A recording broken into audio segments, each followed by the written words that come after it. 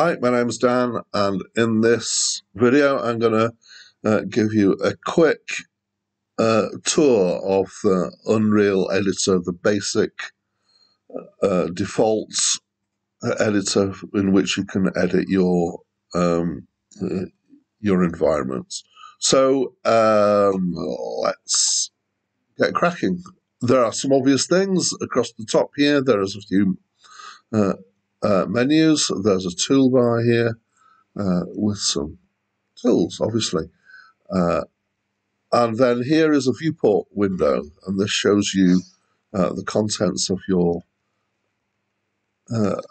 world that you're editing. So I want to focus on a few things here. There's a whole lot of buttons across the top. So let's start from this end. So there's some options here. I'm not going to go into those. The next one is this chooses several different viewports or views, so you can have a top view, perspective. Actually, rather than use that, I tend to use, if you go across to the top right of the viewport window here, there's a button which looks like a kind of Windows type button, and if you click on that, it gives you 4 standard views.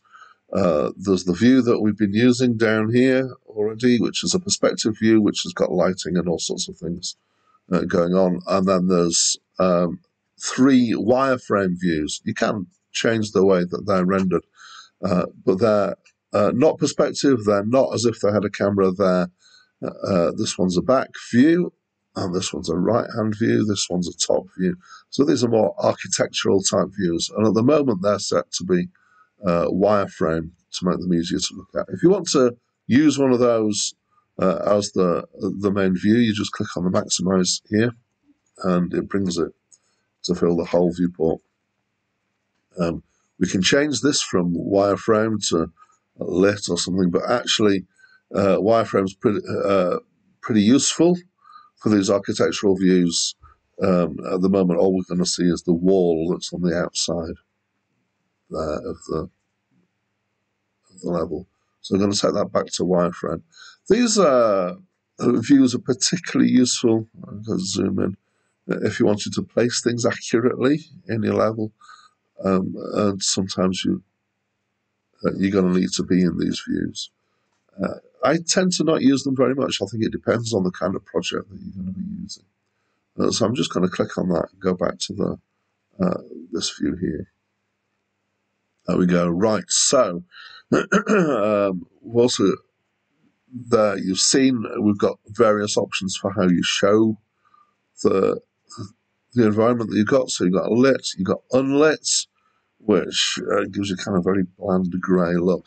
You've got the brush brush wireframe, which shows you the outlines of things that you're using. And there's a few other choices here, but those are the main ones. You've also got a show button here, which gives you choices of the things that you're going to show within your scene. And there's a whole lot of tick boxes here. So, for example, if I click on the collision, which isn't shown, it will show some extra lines which show the collision bounds for the objects that we've got in there. So then there's a default. Right, so we've got across the top right here various choices as well. So we'll go from right to left. Why not? So the first one is the camera speed. So by default that's 4. If you click on it, you can go much slower. So as I move around the world, much slower, and it depends on what speed you want. It depends on the scale of what you're doing within your world and how much you want to be zooming around. This one's, I've now set that to very high, and it's really quite hard to control. So let's bring that back to the default of 4. There we go, which I'm quite used to. So the next one is when you're placing objects in the world, you've got a snap to grid, and it gives you the scale of the grid, which is that's set at 0.25. Actually, that's really quite small as a grid. So a quick word then about Unreal units. when you have positions and other things in Unreal, it uses degrees for angles, and for lengths, it uses centimeters. So one Unreal unit is equivalent to 1 centimeter in the sense of these objects that you can see here. Now you can mess about with that, and you can make your world twice as big if you want, and say to yourself that actually your Unreal unit is 0.5 centimeter. It's up to you how you deal with that. But most models that are made for Unreal are working on the principle of 1 unit equals 1 centimeter. And so our snap to grid is 0.25 of a centimeter, which is really quite fine at the moment. And that switches on the snapping and the not snapping. We've also got snapping for rotation for objects.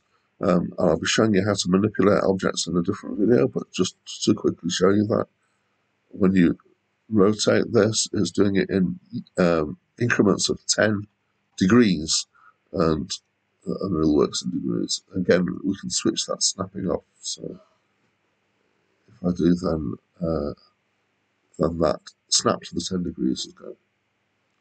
And we can also change what we snap to. And this is editor surface snapping. Not quite sure what that is, but this is for when you're dragging objects around.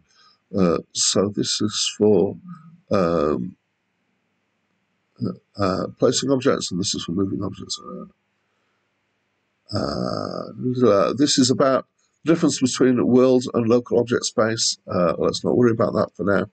And the final 3 across here are, once you've selected an object, are the ways that you can manipulate it in the world. So there's move, which is that one. There's rotate, which we've just seen, which is that. And there's scale, which is that one.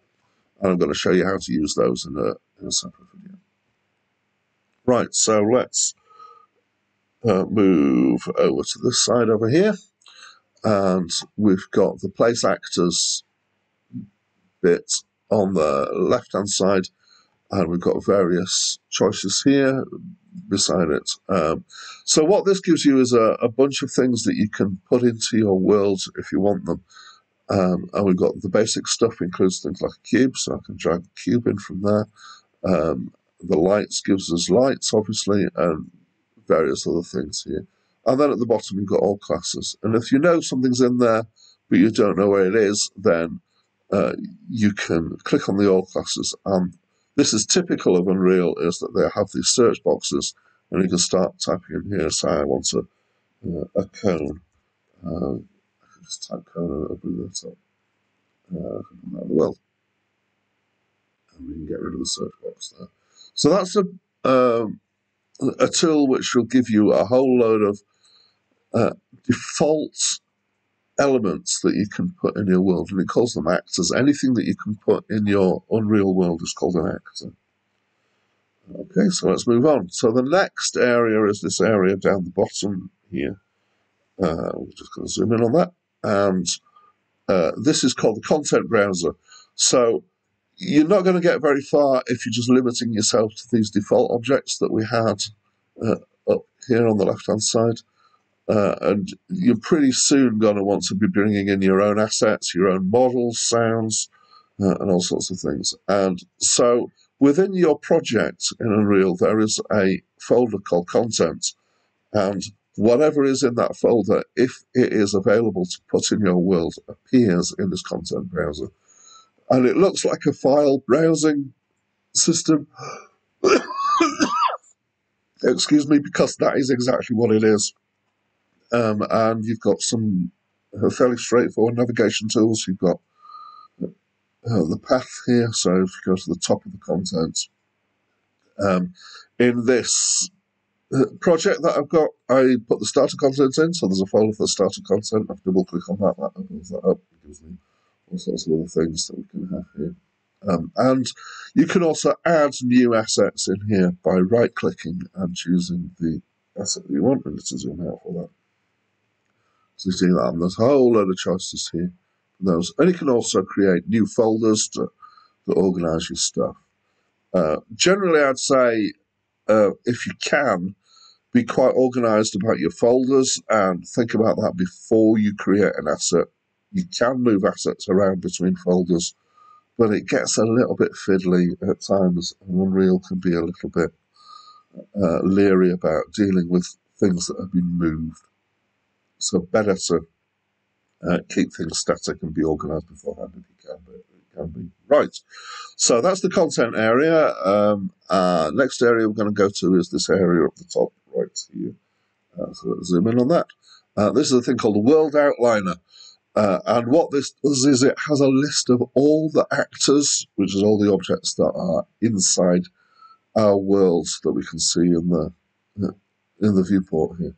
So you can see in this example, there's a whole lot of stuff that's already in there. I've put in this cone, which I did just really click on there. So that's the cone. If we go back to the world outline, that's been selected. If you want to select any of these objects, we can find it there. There's the cube mesh, etc. And you can see that some of them are inside folders, and you can create folders up in the world outliner as well. And when in a future video, I'm going to show you how to manipulate objects in the world, and I'll show you how to do parenting and childing and various things like that as well. And then finally, down the bottom right here, let's zoom out again. For any object that we select in the world, let's select the player character. There's the details pane, which gives us a whole load of information about that object. And the information that appears is dependent on the object that you select. So if I select that simple cube that we put in, it's got fewer details, and that is still quite a lot of stuff. But if I select the player character, and this allows you to not only view these details, but actually make changes to them. And I'm just sliding that with my mouse pointer, and it's changing the position of that object there. And there's a whole load more stuff here, and there's a whole lot more videos which will cover some of these things that's coming up. So that's a quick tour as a quick recap. We've got a viewport here. We've got choice of viewports, which we can choose from here. And we've got default built-in objects that we can put in our world. We've got the assets that have been added to the project that can be dragged into the world from down here. We've got a list of all the objects that are in the world up here on the right-hand side of the world outliner. And when we select any object, we've got details pane down on the right-hand side where we can look at stuff and maybe alter some values there. So that's it from me for now.